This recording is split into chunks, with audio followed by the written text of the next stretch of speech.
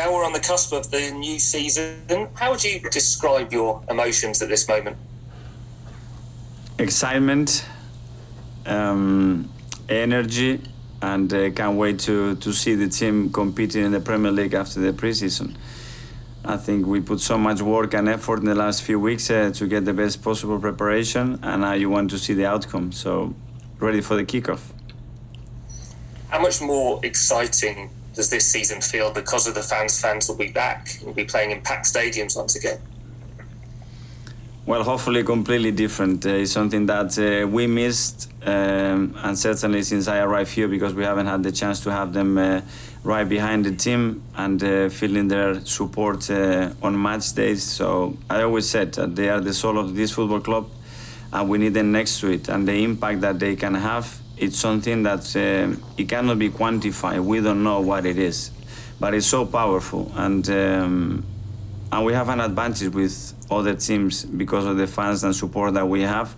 We have to use it. So we need to really connect with them. They need to engage with the team and embrace. And afterwards, I think we'll be much better as a team. In what ways do you think the fans can make a difference? Is it just the energy that they can transmit to the team in one tackle, one moment can completely change a game? I think it's the energy. I think it's the positivity. I think it's the belief. I think it's protection. When you are on that ground, and I experienced it myself at the Emirates, and the crowd gets going and you feel their support, their energy, that's something driving you forward. There is not thinking, it's pure passion and love for what you do. And when you are in that mode, you think, yeah, we are unstoppable, we are much stronger. And it's a sense of protections and the confidence raises and things flow much better. I think it's a unique feeling that hopefully we can experience it every time we are in the ground. And from a personal perspective, it'll be so nice for you to be in front of fans because you've been in charge for 20 months. I think you've been in front of fans for 10 weeks of that. So it's been such a strange start for you, hasn't it? Yeah, and in very patches and not with full stadiums at all. So it's an emotion as well that I want to feel as a manager of the football club and see that connection. That will really make me proud when I see that connection again between supporters and players and both feeling, I would like to use the word proud of what they do one for each other, probably. Looking back at pre-season for a moment, you spoke about how important it was going to be to work with the players for an extended period of time. So how much did you and your staff learn about the players and the team in that period? Yes, a lot. We had 5 weeks. I think we started 5 weeks ago to do our preparation.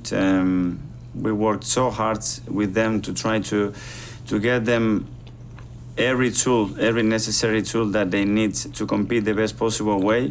And now it's time to compete. Now, okay, probably without them knowing, they have this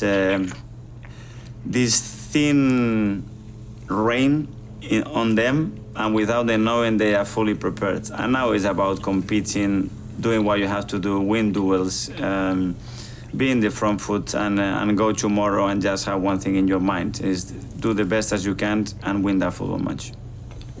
How much of the work over pre-season was tactical and how much was physical?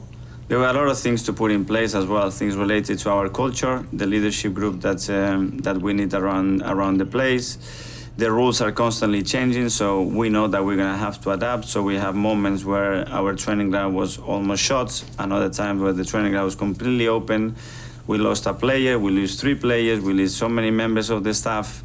We know that in this environment we're going to have to be adaptable. And after adaptable, we can analyze and we can make other different decisions. And that's, I think, where we can be stronger this season, because we had time as well to speak about those things and experience them.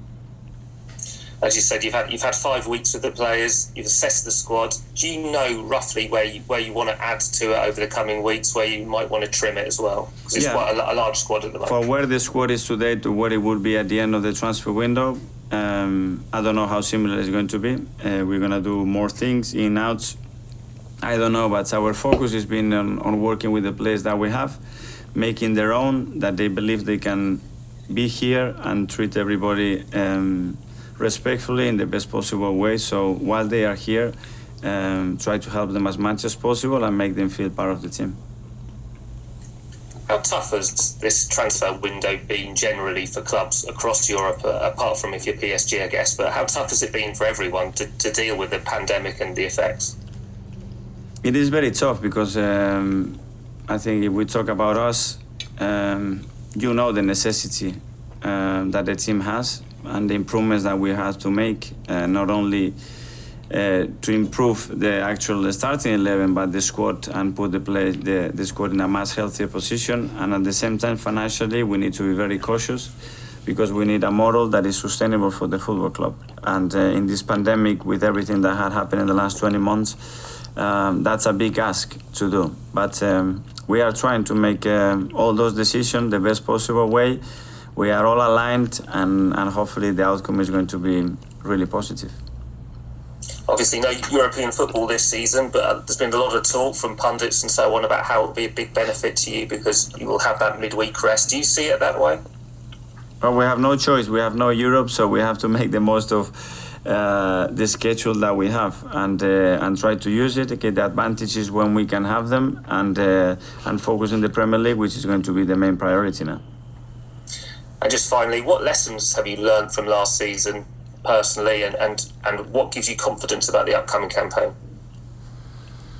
Well, the lessons now is that planning a lot of things in this world, it's sometimes wasting your time because a lot of things have happened that nobody could ever expect, and that you have to be ready to act, and you have to make decisions quickly, and you have to be ready to adapt. And I think we have a really strong team, not only with the players, but as well with the staff that we have created with many different backgrounds of qualities, and we are ready to go for anything that comes up.